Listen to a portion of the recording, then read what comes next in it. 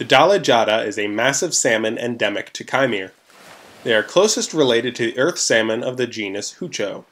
Unlike their relatives, and indeed the others of their genus, like the river salmon found throughout the known world, the Dalejad'ha is a marine species.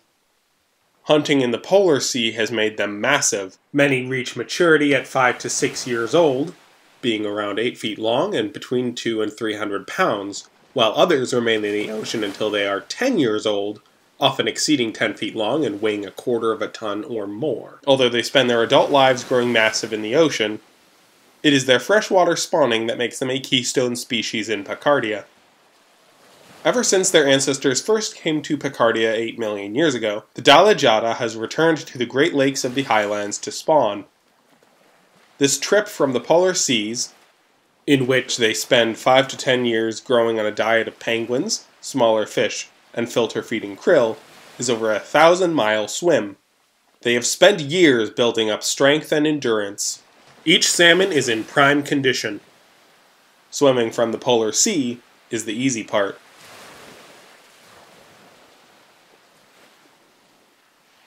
Waiting for them at the mouths of all major rivers is a collection of large marine predators, which know that every year at the end of the dry season, hundreds of thousands of fish will congregate. The Dalejad'ha is armed with powerful jaws and large teeth, quite capable of defending themselves, so only the largest predators participate in this attack. The fish are singularly focused on migration, though, so only bite when grabbed. Cetaceans, elasmosaurs, and mosasaurs assemble from resident populations and from thousands of miles away to feast on choice parts of these huge fish. It is at this stage that smaller predators will come in, feeding on the scrap left by the larger predators. Once the Dalejad'ha reaches the rivers, the next stage begins. Waiting for them are megaraptorans, namely the aquatic Kurajaku and long-legged Oritaku. Kurajaku are ecosystem engineers who maintain the health and flow of rivers, and this means they know where the choice spots are to wait for the salmon they know will come. Large Kurajaku can position their own bodies as a dam, using their great tails to herd fish into easy biting range. Oritaku are normally specialists in terrestrial parksosaurs and ungulates, but their long jaws and gaffing hook claws translate well to catching and dispatching Dalejad'ha. The black feathers of Oritaku mean they generally have a better time hunting at night, but they are known to flare up their white ruff during the day, which seems to help them avoid detection before the strike. In both species, a majority of the animals at the rivers are subadults. These animals do not yet have established territory. This great influx of calories gives them the fortitude that they need for females to lay their first clutch of eggs, and for both sexes to establish their own territories further inland. Adults of both species do come, but they are not as common, not wishing for their territories to be taken over during their absence.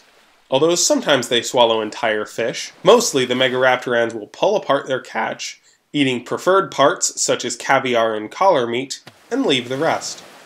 The Great Waste provides food for hyenas, dromaeosaurs, big cats, bears, juvenile megaraptorans, and many other scavengers who wish for their slice of the pie.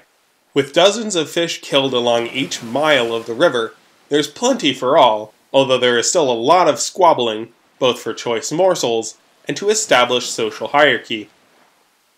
Humans will also come to this buffet. Sometimes they will need to spear a fish or two, but often they can simply walk amongst the predators all filled round to the brim, put a few Dalejad'ha on a stretcher, and return to their village with enough salmon to make jerky to be enjoyed for months. The Pakardiant believe that the Dalejad'ha should be the main course for women with child, which is reflected in their name, being a compression of the sentence, "the river's gift to mothers," in the language of the Confederacy.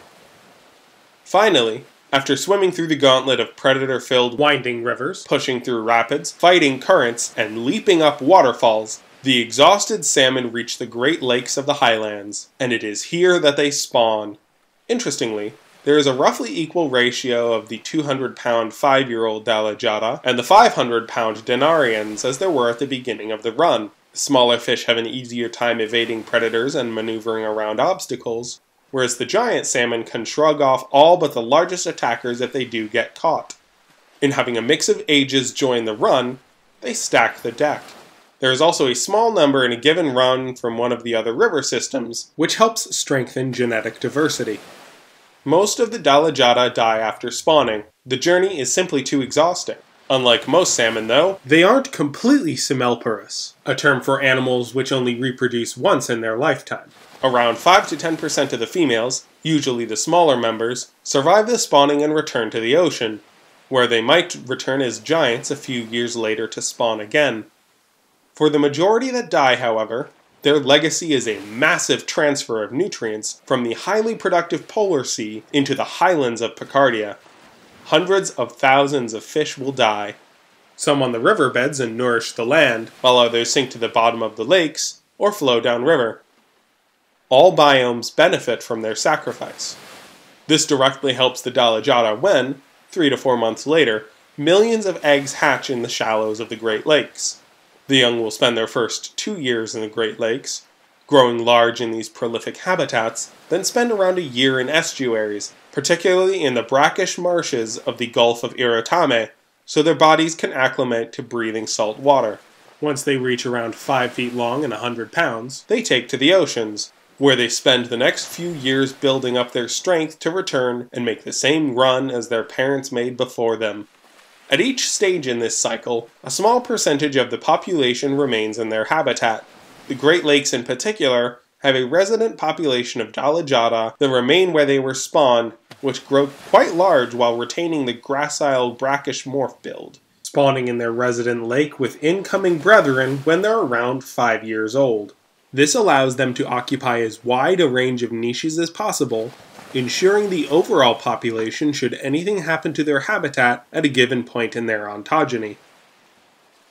The Dalejad'ha is a versatile, perseverant, and highly successful species of fish. Their value to the ecology of Pakardia and the people who call the Great Island home cannot be overstated. At each stage of their lives, they are a keystone member of the ecosystem. They are truly a gift to Khmer.